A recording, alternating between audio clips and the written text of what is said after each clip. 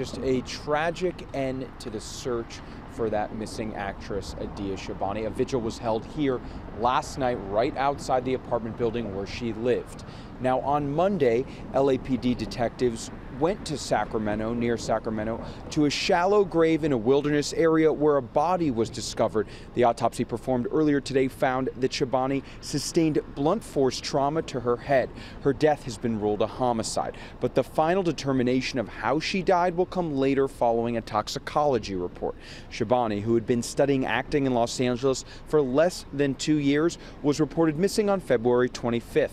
LAPD investigators said they believe Shabani's boyfriend, 33-year-old Christopher Spotts, was involved in her death. Spotts and Shabani attended the Stella Adler Academy of Acting together.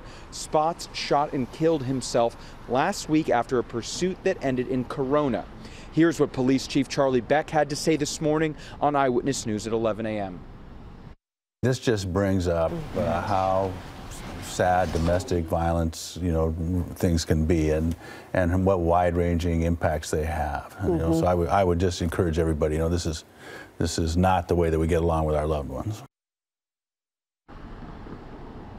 Now, people have been stopping by this memorial for Shabani all day, some who knew her, many who did not. LAPD robbery homicide says they don't know exactly how Spotts was involved, but their investigation continues.